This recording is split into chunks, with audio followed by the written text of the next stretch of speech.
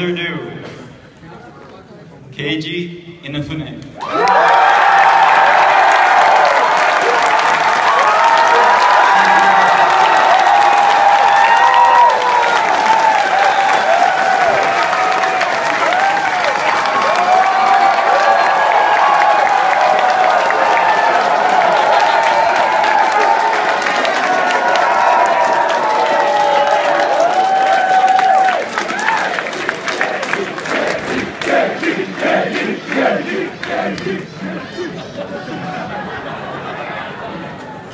Thank you.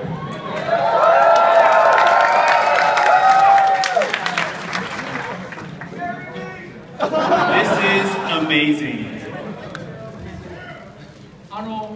長い間お待たせしました。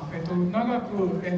列に並んで待ってくれてた人いっぱいいると思うんで、本当にお疲れ様です。I want to thank everyone out there who waited in that long and treacherous line. Thank you so much for the wait. I apologize, but here we are now.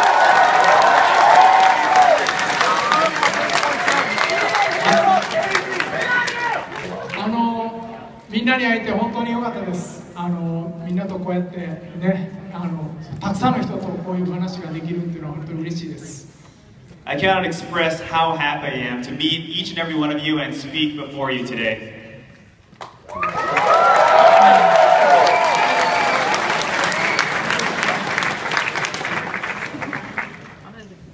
Do you like Mega Man?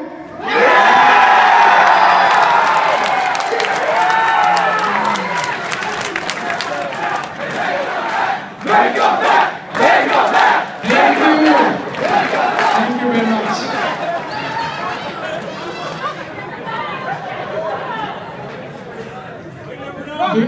Do you like Mighty Number 9? Thank you. Thank you.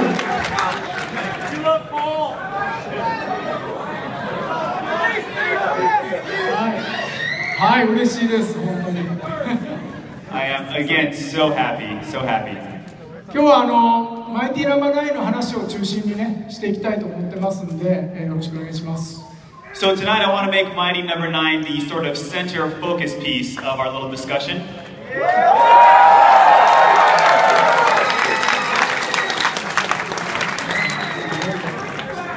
はい、マイティナンバー9はですね、皆さんご存知のように、昨年のですね、パックス、9月にですね、発表させてもらって、キックスターターでキャンペーンを行ってですね、皆さんのおかげで、スタートすることができました。As many of you are already aware,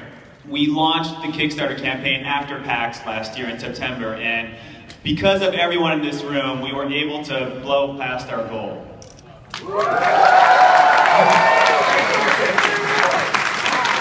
マイティナンバー9を作った理由っていうのはですね、このように、やっぱりメガマンが大好きで、昔の日本のレトロなゲームが大好きで、子供の頃から、メガマンで育った人たちのためにですね、彼らにもっともっと喜んでもらえるような作品をですね、僕自身が作りたいっていう、そういう目からですね、キックスターターをスタートさせました。So the reason why we went to Kickstarter is because I know out there are many of you guys who grew up with Mega Man, who used to love Mega Man, and I myself could not wait to make another Mega Man type game. So that was the reason we went to Kickstarter.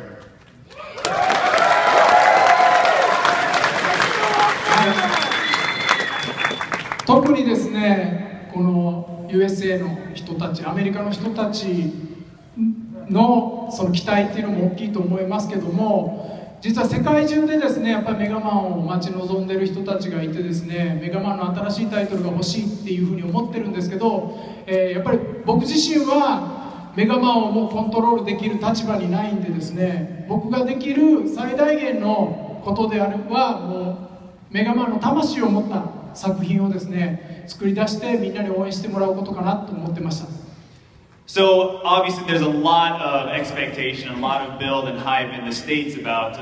possible next Mega Man. And again, you know, even around the world I've noticed there was a lot of people who have been calling for, and there's a huge demand for this. And of course, me personally, I have no control over what happens to the Mega Man brand at this point, but I have that desire to make another game like it, a spiritual successor, if you will. So this is my answer to that.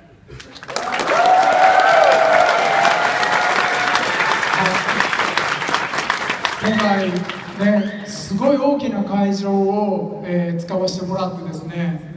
もしかするとこれ半分も入らないんじゃないかなっていうふうに心配してたんですけども、超満員でですね、本当に嬉しいです。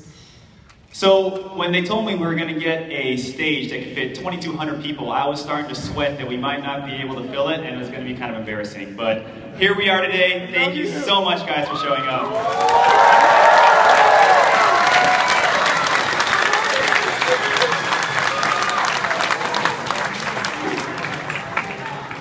はい、マイティナンバー9の本当に素晴らしいところっていうのはですね、やっぱりファンから集めたお金、ファンの魂のこもったお金でですね、制作をしてて、ファンの力をゲームの中に取り込もうとしているところだと思っています。What I think the most beautiful thing about this project, Mighty Number 9, is the fact that it's created with not just the fans' money, but their spiritual sort of energy and everything that the fans are that are represented. And that is what Mighty Number 9 is supposed to do, tie all that together.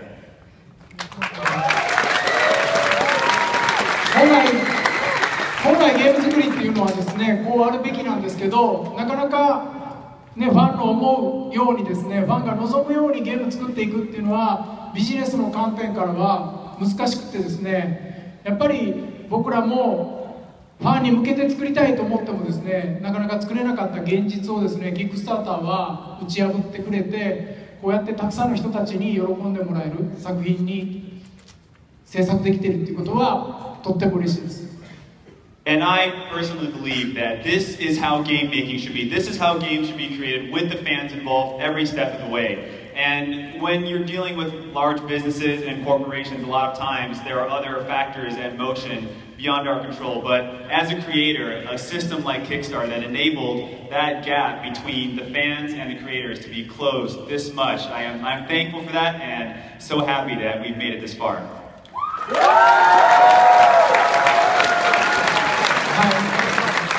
このたくさんのファンの中にですね、今ゲームクリエイターやってる、ゲーム作ってるっていう人います？ So how many people in this stage today are game creators, game makers themselves? How many of you are involved in that? すごい。はい、よろしくです。一番ね、みんなから言われて嬉しいことでですね、やっぱりメガマンとか僕が作ってきた作品でですね、その影響で今ゲームクリエイターやってますとか、イラストレーターやってますとか、そういう話をすごくやっぱりサイン会とかでしてくれるんですけど、本当に嬉しいです。本当に僕の力になります。はい。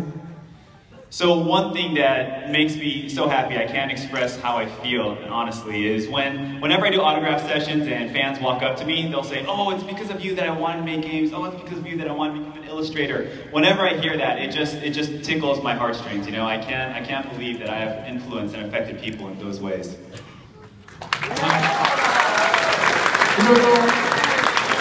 いろいろ辛いこともゲーム作っててね、27年ゲーム作ってますんで、いろいろ辛いこともあったんですけど、やっぱりこういうファンの声を聞いてですね、僕がやってきたことで、人生が変わったとか言ってもらえることで、本当になんていうかな、心が癒されるっていうか、本当やってよかった、生きててよかったなと思います。So I've been making games for 27 years now.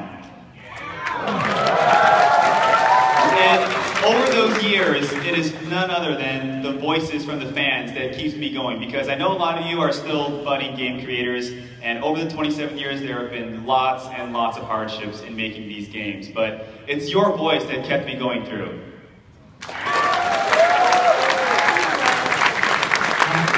97はですね、